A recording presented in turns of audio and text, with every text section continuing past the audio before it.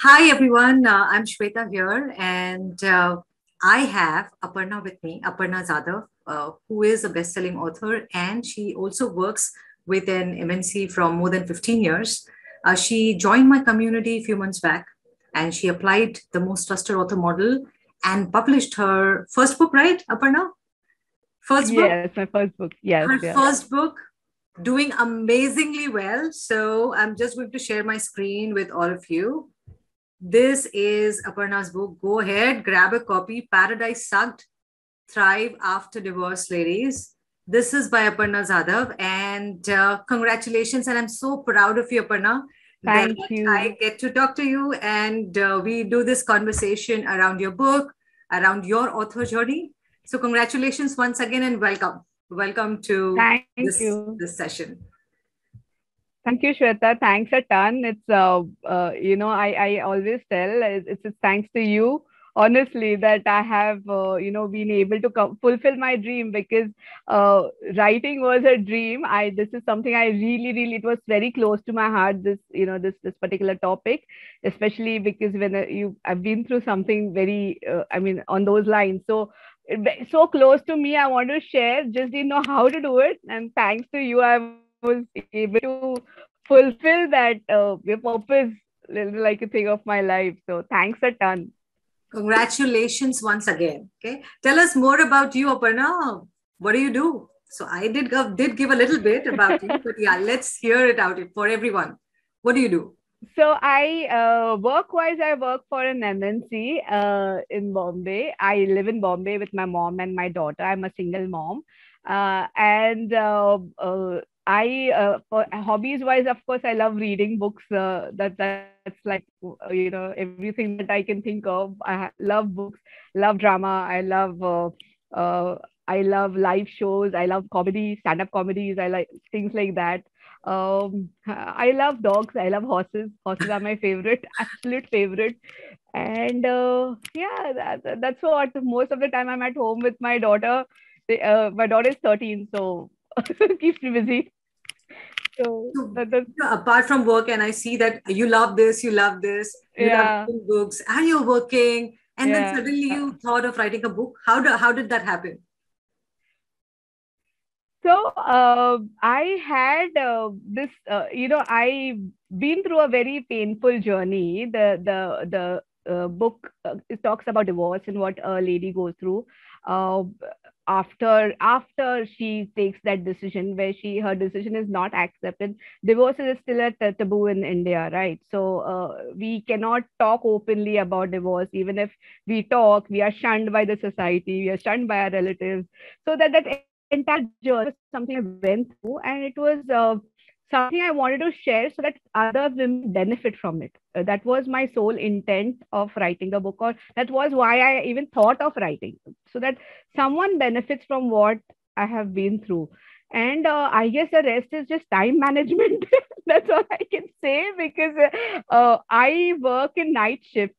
That's a conscious decision I took, because otherwise I thought I would never be with my daughter. Being a single parent, especially, I feel, when I have to fulfill the role of mother, father, both, I need to be around her. I can't be out working the day. So that's a conscious decision I took, whereby I sleep. I walk when she's sleeping. I'm awake when she's awake. So that's how I actually. And then it is just time management. And thanks to you, it just your helpful tips how to do everything. How you've laid it out step by step by step. I just followed it blindly, and that's it's out. You sound to be like a magician or a super mom की यार बचपन मतलब जब time हो morning में you are with your kid and you're handling Yeah, well your home yeah, and personal life, and when she's asleep that time you're working, and in between you squeeze time for yeah, for a book also. So yeah. great achievement, Thank I would you. say. And people who are watching this video, I don't know what excuse you have for not writing that book. You should take some inspiration from Aparna. Yeah, she was able to do it, right, Aparna? Yeah, I'm telling you, it's only about time management. If you tell yourself you don't have time, you'll never have time to do anything for yourself. That's what I believe. Even I keep saying this: you have just one life to live. In and if you don't give it your best, then what is the point? I mean, why are you even living? You might as well just, push yourself a bit harder and fulfill your dreams. And then what you feel is a different feeling altogether. So that's what I live by. I just feel that I have one life to live, and I better give it my all. Then I guess that Absolutely. because happen after that, to have that kind of a thought. या एक life है, एक life में book भी लिखनी है, Of right? course, of course. And And not with just your one. help, exactly. That's what I was just gonna say. With your help, it's not stopping here. It's coming. I mean, I want to now. I want to write so much more. So, since the first one is out there, it's so much more that I want to share now. So So, I just want to share with everyone out here is when your first step is successful and you're able to take that leap without much of resistance, you would want to take the next step and the next step and the next true. step, right, Aparna? And now with that Agreed. success of one Totally. book, you want more and you want Of more. course. Of course. Totally agree, Shweta. Totally agree. So, how was your journey, this writing journey and publishing Uh, journey? on a personal level, it was extremely painful because it was writing about my life, my and you while I wanted it out there, to keep a balance of what I want to share, to what extent, and what I don't want to share. But when you are writing, especially, I mean, you would know that when you write, you are totally into that emotion, right? That into that pain, that trauma, that everything that you suffered. Not just me, so along with me, my daughter too suffered. So that entire pain, I had to revisit that entire span of my life in a very short, condensed manner. Uh, so on a personal level, it was too painful, but I felt that I probably needed that pain to get rid of it. Like it And was, nikal gaya sab. It's all kind of out. like, yeah, it's like out there, and now it doesn't bother me to the extent, because sometimes even if you feel that yes, you have dealt with the pain, you haven't till the time it's like out in the in the universe like a thing. That's what I has happened after the book. uh Writing the book, thanks to you, was thousand times easier than what I ever thought of. Honestly, I think I had your guidance, the way you have literally, broken everything down to pieces and explained every single thing, was and at a level where so easy for anyone to follow and understand, made it very easy for me, which I did not expect. I did not expect it to be that easy. So writing was not that, but the thing I went through was really huge. So I totally get it. It must be difficult because yes, you've been through a lot. yes, But I think probably you've also healed while riding. yes. Agree, totally agree. It was extremely cathartic to me, extremely, what to say, just eased my pain out. That's all I can say. In a way, it was a blessing. Ask me, it was a blessing, because getting rid of that pain, I never thought. There's so much in your subconscious that you don't know that you even have it. It's at that time when I started writing, I remember there were things I had completely forgotten, and those things started coming to me, which was like, where did this come from? I had completely forgotten, but Mhm. all those things started coming to me, which was surprising. And I guess I feel much better.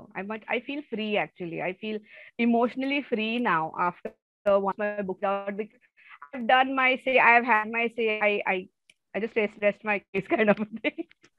So did you hold your book in your hand? Do you have the copy? I do. You do? Oh my God. Okay. Okay. Great. Looks amazing. Okay. The cover looks amazing. So Thank how did you you. feel when you held that book for the first time? Did you cry by any Yes, I chance? did. I was screaming. Me and my daughter, both of us were like screaming and shouting when we saw the book, because I was like, "Oh my God, it's finally here! It's finally!" And I was trembling, Shweta. Actually, I was trembling a bit, because I was. It was like, "Oh, really? I can't." This is a dream. I don't know. That's all I can tell you. This, I didn't think even in my wildest dream that uh, I started your course. I remember on the 25th of August. Okay, from August to I launched my book in January, on January 15th. It was supposed to launch on December 30th, but because of COVID, I had to postpone it. So January 15th, even if I take January 15th, it's a span of what, not even 6 months. I have a book ready and it's out and they're published. Do you? I mean, that's nothing short of a miracle, right? I mean, for me, it's just a miracle. So, so yeah. So, did you feel like when you were reading, कि ये मैंने लिखा है, I have been so much, been through so much? Did you feel that?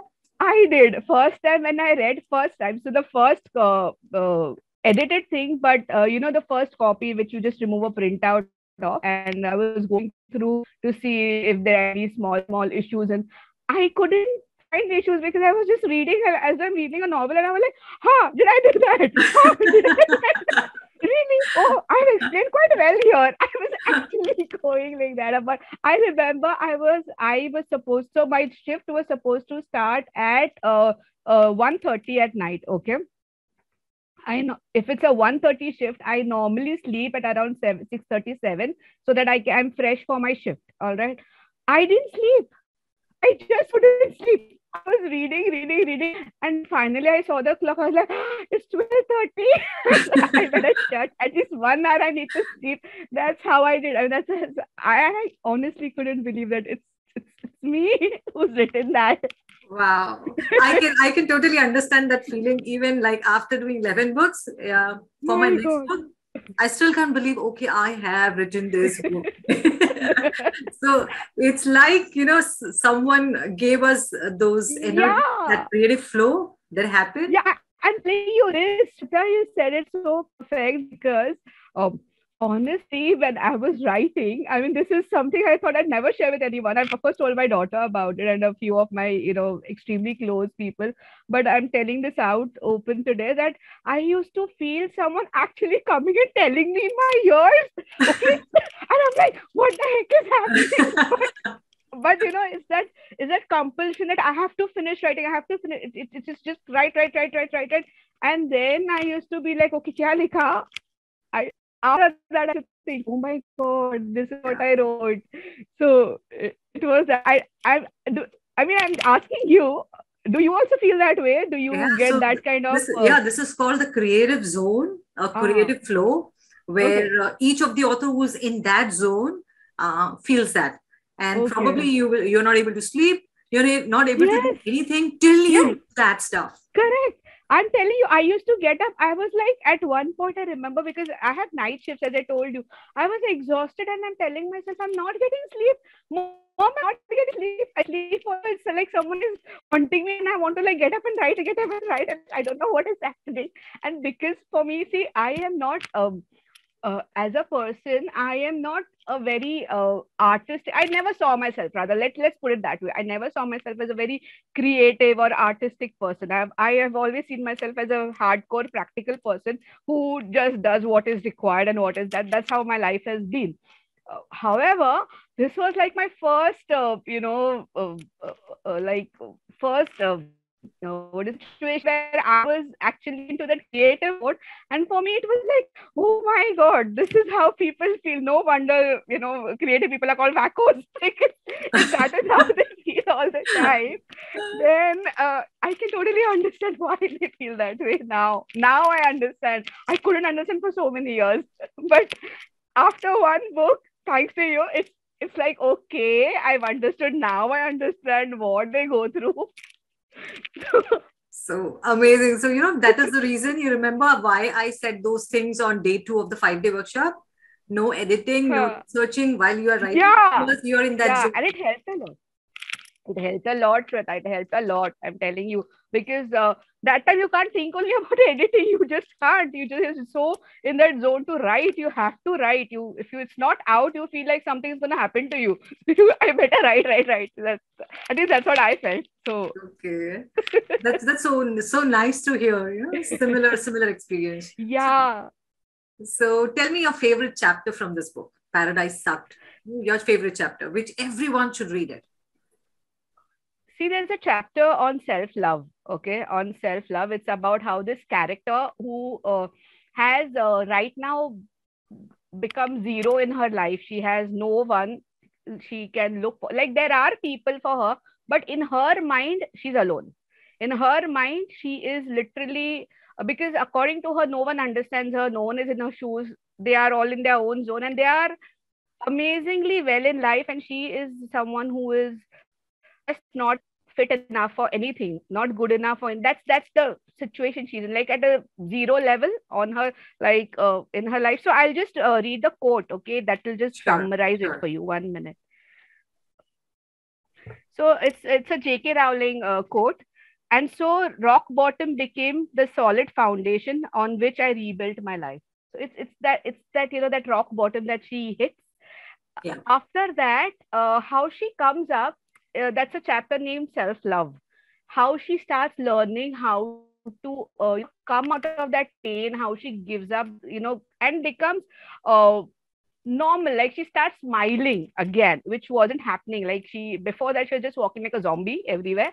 Now she starts like gaining sense of her life, and she starts smiling. So that one chapter was I think everyone should read it. Just read it. I mean, don't think you're going through divorce. Even if you're not going, you just read it for just to know what how she learns self love. That is, I think, is Wow. my. So what chapter it is? Chapter 7, chapter 6, 5? It What chapter is it is? 1 minute. Yeah, I'll tell you exactly. Chapter It is 10, the. It's no. It is the chapter. 1 minute. Yeah. It is the chapter seventh. chapter Seventh chapter. 7. People note down chapter 7 Chapter seven. from the Self book love. Paradise Sucked by Yeah. Aparna Jadhav. Yeah. But Seven. don't just jump to chapter 7. Yeah. No. Know her entire journey, why she's Yes. hit that rock bottom first. So So yeah, it's not just about then people who are going through a divorce or divorced, right? What is your book about? You it's would. about women empowerment. It's about simple about women empowerment, because I personally, on a personal note, see, it is though it is telling you the journey of what a lady going through divorce goes through, and how she can come out of it. So I have also mentioned tips and helpful things and all. But I on a very personal note, I feel that any lady, even if you're like just 18 years old, you're a fresh graduate, or you are very happily married. Even if you're happily married, you should just read the book to understand how much empowering yourself matters. How much, because life is unpredictable. Even if you're not going through, even if, say, I hope and pray you everyone has the best in life, really happy. But even then, how important it is to be fulfilled in yourself, to be complete in yourself. And I think that is something every person should look into, because yes, you have a family, yes, you have suppose you're happily married, yes, you have a family, you have everything, but at some point your children are going to grow up. At some point, you're going to be alone at some point, and then when you look back, you shouldn't feel that you've not lived your life, right? I mean, I personally feel, as I said again, you have just one life to lead, and if you are not giving yourself your best, what is the point? What are you doing anything for? So I feel that the book is for anyone, and for men too, because see, people say that men, they kind of trouble women, or they are do injustice to women. But I don't know if I completely believe with that. I'm not saying there are no harmful men, but there are harmful women too. But men have this tendency of being overprotective. That's been my experience with most of the men. Okay, most of the men in my family, like my talk about my dad or my cousins or my even friends too, very they will they are very overprotective. They like will take care of you. They will handle things for you. Finances are handled by them, which is looked at as a bad way, but in a way they have been given that role from centuries, that they take care of that. So I feel they protect you so much that they don't empower you. Everything is taken care by them, everything is done by them, which can is generally looked as bad, but we are being sheltered too by them, right? We Hmm. are being taken care by them too, right? Thanks to whatever they are doing, it Yeah. goes against us, but the intent on that, behind that, is not to cut you off from anything. It's probably, if a father, like my dad was didn't was very possessive. I lost my father in 2019, very very protective, and he was a cop. So he used to be extra protective, and he would a lot of things he would protect me from, which later on I had to face when I was alone, Hmm. which very was very difficult for me to deal with. So I Hmm. feel every man should read it simply to understand how important it is, if that he needs to empower his wife, his sister, his daughter, some to some extent even his mother, because his mother also deserves to live a fulfilled life. True. So I feel everyone should read it. It's though the theme is divorce, but I think it's a general read, and it's in a form of a novel. So if think about it as a novel and pick it up and read it, might it'll help. 100% it'll help. Amazing. Amazing. So, request everyone, go ahead, grab a copy. The link will be posted soon. And if you have any questions, go ahead, post it, and we'll take like two questions for Aparna or me. While we get questions, Aparna, how did you publish? Did you self-publish it, or how did you do it? I self-published it according to how you have guided us to do, and it was a very, it was I realized I was I don't know if I should say it, but I was approached by a lot of vanity publishers for that, and oh God, I simple things they were asking me to pay, and I was like, hello, why am I paying? Why am I doing it? Why am I even? I'm not stupid to pay for something like I'm this. happy that you didn't fall into that thing. Oh, I wouldn't, and I would have had I not have you had your guidance. I probably really would have fallen into some that kind of trap, but I did not. So it was very easy. You have like literally made it super easy for us to take care of every single thing. Great. Thank you.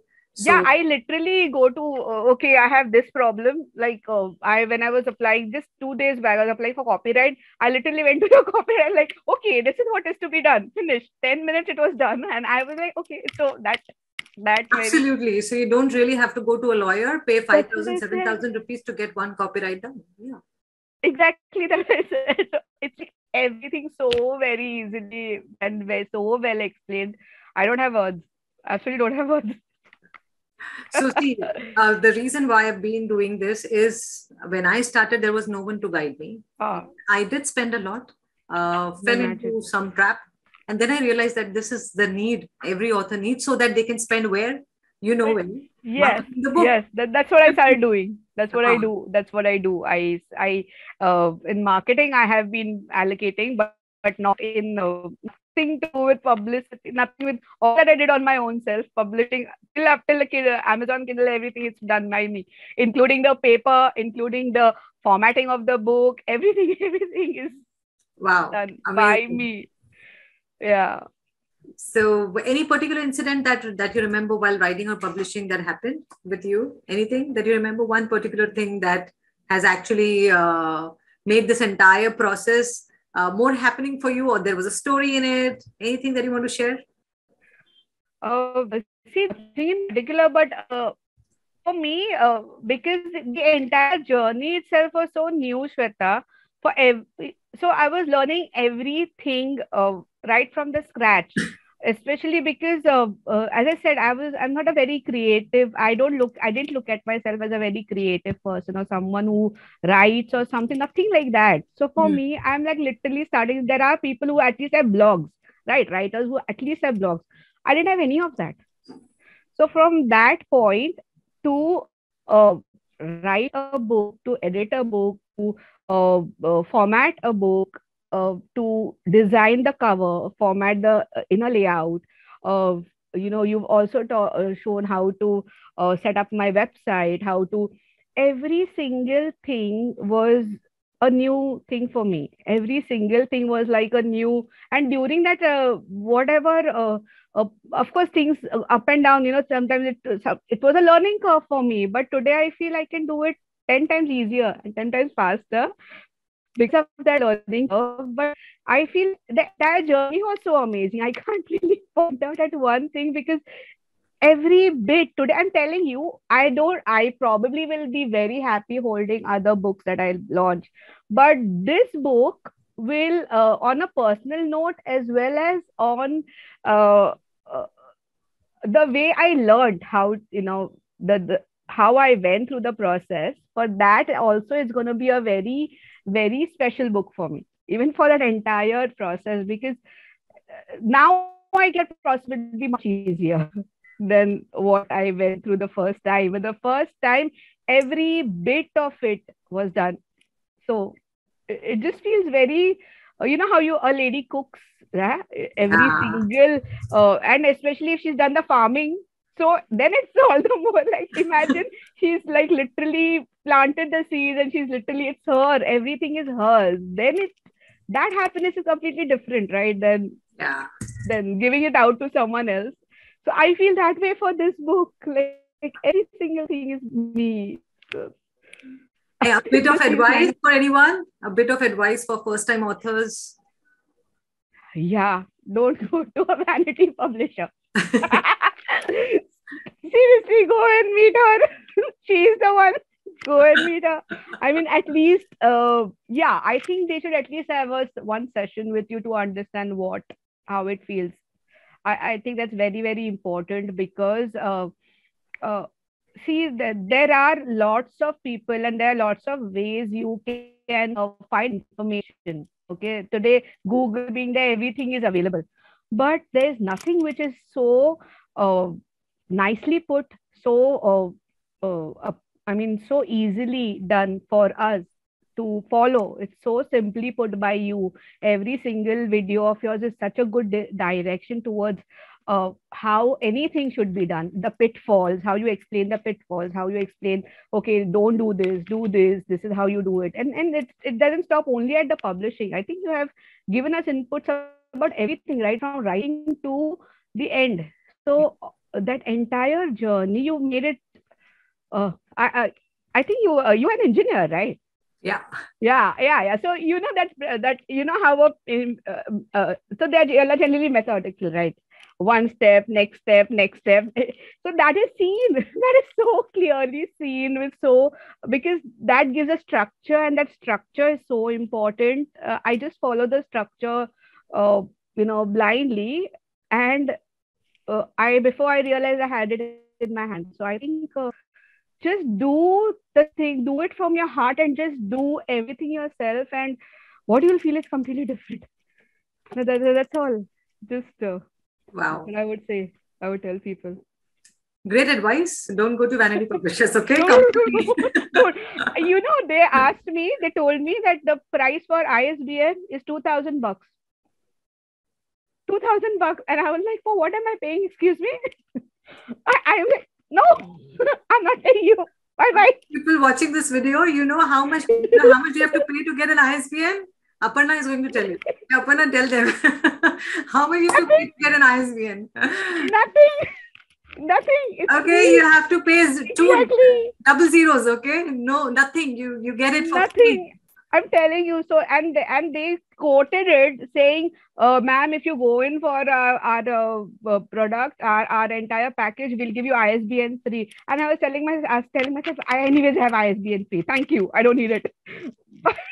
You understand what I'm saying, right? So how much they try to make it easier for you, probably it'll get easier with them, but I know for sure it won't give you that satisfaction how it feels. It is for that satisfaction, do you do it yourself and see once how it feels. Then I mean, whatever.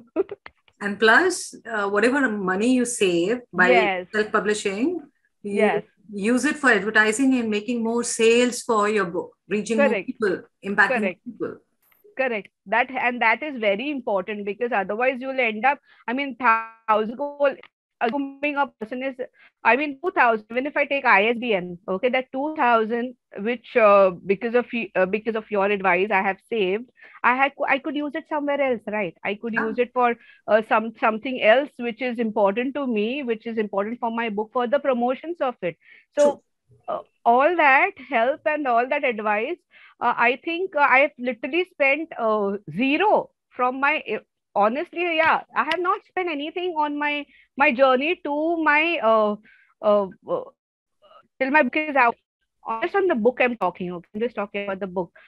Whatever I've done is on promotions, which is huge, right? Which is absolutely huge. There's nothing which I've paid, not for ISBN, nothing for nothing. So that is huge. That is huge savings for which people will charge you a bomb. I mean, just for that much, they're like packages like what, 35,000, 40,000 for what? I mean, what are we paying that kind of money for? Which is True, true, true. all wastage, I feel. And that's hard-earned money. Thank you so much, Aparna, for sharing your journey and about your book, which is a very powerful book. I would say go ahead, grab it. And if you are looking to write, go ahead, join my 5-day workshop. The link would be here.